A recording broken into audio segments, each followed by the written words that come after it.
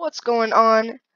I just want to give everybody a big warm welcome to those of you watching the first ever video on this new YouTube channel called Airplane Mode.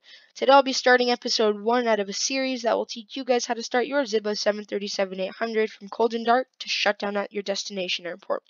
For those of you who are wondering how to install the Zibo add-on for X-Plane 11, there are several videos online teaching you how to install the add-on.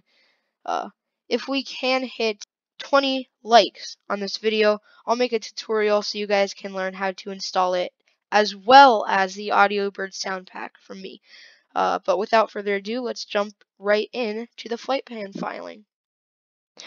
Alright guys, so basically just open up any websites. FlightAware, link will be in the description. SimBrief, link will be in the description. And Online Flight Planner, link will be in the description. So all three of those links will be in the description below. Basically, to do this, you're just going to want to start out by putting your origin ICAO code, which is the code for your airport. So Kilo Papa Delta X-Ray is Portland International ICAO code, and then I'm just going to be doing this flight to Bellingham. So type in your destination, which is Kilo Bravo Lima India for Bellingham. After you do that, you can search for flights. In my case, I'll be doing SkyWest 3391 right here. And this is just a great website. It really adds realism to your simulator. This is not at all required to complete your flight planning process. These two are the only ones that are actually required.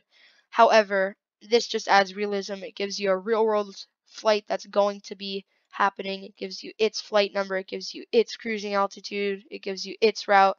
You know what I'm saying. So after you find your flight, you can go on to SimBrief. So basically, once you enter, you'll be met with this page right here. You do need to make an account for this website to be able to generate flight plans, but to do that, you just go to register, create an account, register now, and then fill in that information.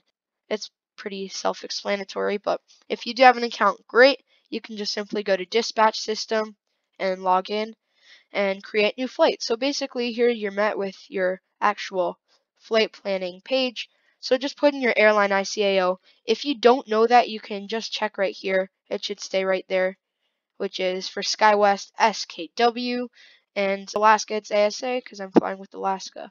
So then you can fill in your flight number, which is 3391. You can fill in your departure ICAO again, Kilo Papa Delta X-Ray, and your arrival ICAO, so Kilo Bravo Lima India. And after you have that, it will give you an alternate and it will give you your route here. For here now, you can change your aircraft / airframe to whatever you want. If you're watching this video and following along, then it should be the Boeing 737-800, but that will vary depending on which aircraft you are actually flying with. That will just give you right there an estimated time that your flight will take, your departure runway, your arrival runway, your taxi out and taxi in times, extra fuel, altitude. Again, you can leave it at auto, so SimBrief will calculate an automatic. It will just generate automatically a random cruising altitude, but if you want to be extra realistic, you can just find the altitude right here on FlightAware, which is 20,000 feet, so you can put in 20,000 feet right there. Your passengers, I like to leave those auto because I like to just see what SimBrief comes up with as a random amount of passengers. Your cargo, I usually just leave that empty, but you can add cargo if you want to. Your zero fuel weight, I would recommend to leave that empty just in case you don't want to calculate it and stuff like that. Your captain, your pilot ID, and this is your route. You can change this depending on what you want to do. So I could change it to the Lava 6 with Lava transition and pay and then Madi 3. I'm just using the route here. I know it says Madi 4 and here it says Madi 3. That's because in flight simulation, I don't think it's legally allowed to be using actual waypoints like SIDS and stars and stuff in a flight simulator. So they just do the best they can. But I'm just going to use this one because it's the one that they have there. And then you can generate your OFP, which is just going to be basically your weights, your fuels, and stuff like that. But while you're waiting for that, you can go to your online flight planner. You can type in your departure ICAO, which is Kilo Papa Delta X-Ray for Portland. and Kilo Bravo Lima India for Bellingham. So then you can do create plan, and here we go. So it loaded. That's your airways. I don't really use this, to be honest, because I don't really think that it adds much to your flight plan when you're flying in the simulator. I just use this only because in SimBrief, the fuel is kind of messed up. I don't know if there's a bug or something, but I'll put in the recommended amount of fuel that SimBrief suggests, and I'll run out like 2 hours before I reach the arrival airport. So I just use this because this always usually gives me good results. So 11206 for the fuel, so 11,206 pounds of fuel. You can go here, and the only actual part that you're going to need for this video is this part here. We'll get into the rest of the stuff later on in other videos. But with that, you can pretty much get into your simulator. Guys, we are in the Zibo 737-800, and we can start our safety checks. So this is pretty basic. It's based off of the XFMC plugin for X-Plane 11. Link will be in the description below, and you can find tutorial videos of how to install it on YouTube. But basically, for safety checks, you're just going to want to make sure that your parking brake is set, your landing gear lever is down, your speed brake is up.